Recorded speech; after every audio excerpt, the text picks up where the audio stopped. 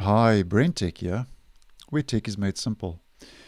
Apparently, there are user reports coming in now that this month's Patch Tuesday updates for both Windows 10 and 11, which for Windows 10 was KB5009543, and for Windows 11, that would be KB5009566. Apparently, those are the two offending updates, and apparently they are causing issues with VPN connections, and that's been reported by some users.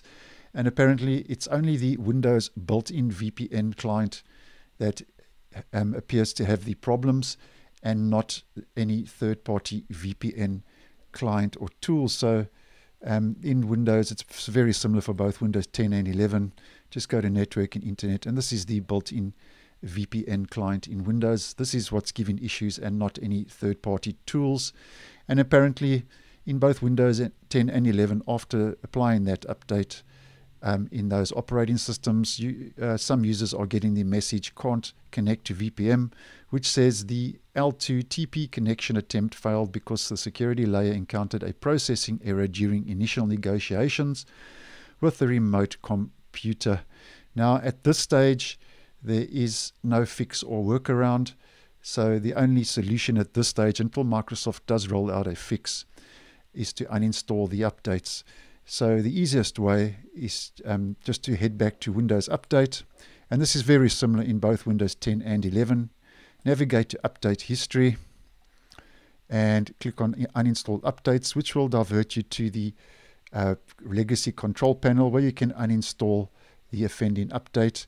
And you just click on the update, which is the issue. Click on uninstall, follow the prompts, and restart your device to uninstall the update. And then your VPN should be working correctly until Microsoft rolls out a fix. And then another method to uninstall an update is just to do a search for command prompt. I've saved it in my start menu for easy reference. Right click to run as administrator. And at the prompt, in Windows 11, just enter this command, and I will leave a reference to these commands down below for you to copy and paste for easy reference. So for Windows 11, it's at the prompt, it's WUSA space /uninstall space /KB:5009566. And for Windows 10, that would be the exact same prompt.